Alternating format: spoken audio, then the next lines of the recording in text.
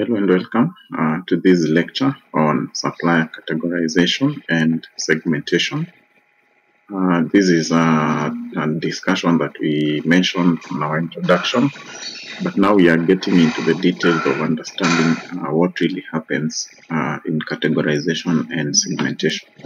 And we are saying is just a process where we divide suppliers based on groups and their importance to the business. So, and also when we are doing that division, we are also looking at their risk profile. And the purpose of doing this is, of course, to be able to allocate their resources more efficiently and to focus on managing these suppliers that are very critical to the business. So the reason for segmentation is to have different categories where we are putting in suppliers. And the reasons why we are also doing that is we will be able to manage the risks that are associated with each supplier. We will also be able to have supplier diversity. So we will have quite a number, maybe in each segment or in each category. We will also ensure effective performance evaluation of all the suppliers. Now, when we do categorization, we had mentioned this in our previous lecture, but we did not get into the details. We could categorize them into strategic suppliers. So these ones will have a high impact on your business and significant strategic relationship. So the strategic suppliers are very key. We could have them in one category. Then we have bottleneck suppliers. In terms of disruption of these suppliers could severely impact production. Yeah, so these ones are also very important. Any kind of disruption that might happen for these suppliers, it's going to impact on how production and operations are going to take place. And finally, we have the transactional suppliers. And these are low risks, low value suppliers, and they really do not have or they do not have any strategic importance, or their strategic importance is very minimal. Now, strategic suppliers, like we have said, they have high impact on your business. And a perfect example of this kind of suppliers would be key component suppliers. Maybe we are relying on some key components to be supplied. We could have this kind of suppliers. And also, they could be suppliers that we are also partnering in innovation. Bottleneck, on the other hand, there are those whose disruption would severely impact production and operations. So sole source suppliers, these are suppliers that we could be having in terms of them single-handedly delivering the supplies. The word sole means one. So we could have one very main person that if they fail to supply, then there is a form of disruption. And also we could also have critical service providers also coming in handy as bottleneck suppliers. Now, we have to be keen when it comes to supplier evaluation and selection. And we are saying it is simply the process on where we identify, evaluate, and select the best suppliers for the organization. And we're also going ahead to say that this is very critical. And it will have a significant impact on the organization's bottom line and the overall success. So why do we need to do supplier evaluation and selection? Number one, we want to ensure that the organization is getting the best possible products and services at the best possible price. That's very, very important. And also, we want to be able to reduce the risk of supply chain disruptions. we could be having a number of disruptions that will prevent the goods from getting to our end. It could be transport issues, it could be accidents, and so many other things. So once we do categorization or once we do evaluation, then we know which supplier is very, very committed in terms of delivering supplies. And then also to be able to build relationship with reliable and trustworthy suppliers. So through supplier evaluation, we can build a relationship. And the other one is to support the organization's sustainability and ethical sourcing goals. This is very, very important to be able to also do evaluation. Sustainability is all about the length of the relationship or the relationship lasting for a long time, and also to ensure that we ethically source our goods. By that we mean we use the right channels, because we have evaluated our suppliers and we have realized that they are good at what they do. Now, when we are doing supplier evaluation and selection, there are a number of things we look at. Number one is in terms of quality. The quality of the supplier products. That's I think it's a major one that we need to focus on, because if it's raw materials and they are not of the right quality, then it means even in terms of production, we might end up producing substandard goods, and therefore quality is very key in terms of supplier evaluation. And also, we also look at the price, how much are the suppliers selling their products and services. We also look at reliability, the supplier's ability to deliver on time and in full. We also look at the financial stability, the supplier's financial stability. We also look at customer service, the supplier's customer service reputation. That one is very, very key. We also look at sustainability and ethical sourcing practices. So once we do that, we are able to understand the suppliers and be able to know who are we going to relate with in terms of delivering of goods. And then we will also discuss on how to conduct supplier evaluation. So we'll begin by first identifying who are our potential suppliers. Potential suppliers are simply anyone that we feel or we see could be a good person to rely on in terms of supplies. And where do we get this information for potential suppliers? We can do it through other companies, maybe through benchmarking. Of course, there are those that will be willing to disclose that information. Maybe that could be an avenue. We could also invite for supplier pre-qualification, where very many suppliers are going to apply. Then from the pool, we can be able to choose the best based on the what we see on their documents in terms of experience, in terms of the work that they have been able to do. And then the other one is gather information about each supplier. So this can be gathered from a variety of sources, such as supplier websites, industry publications, customer reviews, and so on and so forth. And the other one is we need to evaluate each supplier against the organization criteria. So this will be done using a variety of methods, such as scoring systems. We could have checklists, pairwise comparisons, and also finally, once we evaluate the many that we have, then we can select the best from that particular list. Now, we have some tips here that are going to guide us in terms of effective supplier evaluation and selection. Number one, we need to use a variety of criteria to evaluate suppliers. So we can use a number of methods. And once we use it, we are able to get a clearer picture of each supplier and make a more informed decision.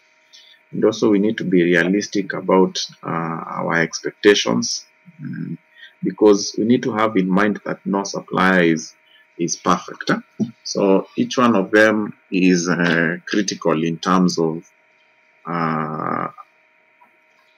us making a decision about them, but we need to have less expectations on each one of them. Even those maybe that we have heard that they are very good, maybe from other sources. Remember, they have not been able to serve us. So how can we be able to rely on them? Or how can we have too much expectations on them and they have not been able to serve us? The other one, we need to build a relationship with these suppliers, and this is going to help us ensure a good communication and cooperation. And also, finally, as another tip, we need to monitor the supplier's performance on regular basis. And this is going to help us to identify any problem early, and also that we are going to take corrective actions. We have something we call supplier onboarding, and we are saying is the process of integrating a new supplier into an organization's supply chain. And this is, of course, very, very critical. Over and over again, we may need a new supplier, maybe of an item. Maybe we have diversified our production. We have increased our product line. That means we need to onboard, or it may mean that we need to onboard new suppliers. Bring new suppliers into your system or into your list of suppliers. So that one is very, very important. And why do we need to do onboarding? Number one, we need to ensure that the suppliers are going to understand the organization's requirements and expectations. And also, through that, we can provide the supplier with information and resources they need to be successful. And we also need to build a strong relationship with these suppliers. And finally, we also need to reduce the risk of supply chain disruptions and problems, because we have onboarded as many as we would wish. Now, best practices for supplier onboarding. We need to create a formal onboarding plan. So this one is going to outline the steps and processes that will be involved in onboarding the supplier. So we need to have a defined way of doing onboarding. We cannot just wake up and pick anyone. And then also we need to communicate with the suppliers early and often. This is going to help ensure that the supplier is going to understand the organization requirements. And also we need to provide the suppliers with the information and resources they need to be successful. These will include things like access to organization systems and processes, training, and support. And also, as we continue with onboarding, we need to set very clear expectations and goals. This is going to ensure that the supplier is on the same page as the organization. And also, we need to monitor supplier performance. And this is going to help identify any critical problems earlier and to be able to take corrective actions. Now, tips for effective supplier onboarding. We need to be very proactive. Do not wait for the supplier to come to you. Yeah, so it is you that is pushing, of course, to have the best. So proactive means you are actively searching for these suppliers that you may need to onboard. And also be flexible. Things may not always go as planned. So you need to be prepared to adjust your onboarding processes. And also be collaborative. Supplier onboarding is a two-way street. So work with the suppliers to ensure that the process is as smooth and efficient as possible. And also, we need to ensure aligning supplier capabilities with organizational needs. So, what is supplier alignment? That is something we need to ask ourselves. And we are saying it's the process that the capabilities of an organization supplier match its needs. Yeah, so we look at is this supplier capable based on the needs that we have as an organization. So by that, we are looking at the organizational requirements, We are looking at assessing the capabilities of suppliers, and also having a collaborative working effort to improve on performance and meet organizational goals. Now, supplier alignment is very, very important also. Because of this, we are able to ensure that the organization is getting the products and services it needs at the best possible price and quality. Because of alignment, we will also reduce risk of supply chain disruptions. We will also be able to build strong relationships with reliable and trustworthy suppliers. And we will also be able to provide the organization's sustainability and ethical sourcing goals. Now, in terms of alignment, now we are going to ask ourselves, how do we go about it? Number one, we need to understand the organization's requirements. This includes understanding the organization's products and services, its customers. So this alignment cannot be for two groups of people that don't understand each other.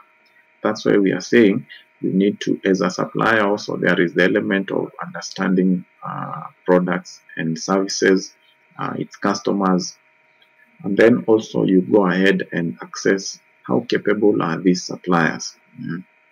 So we do this through supplier surveys, we do this through audits, we do this through performance reviews.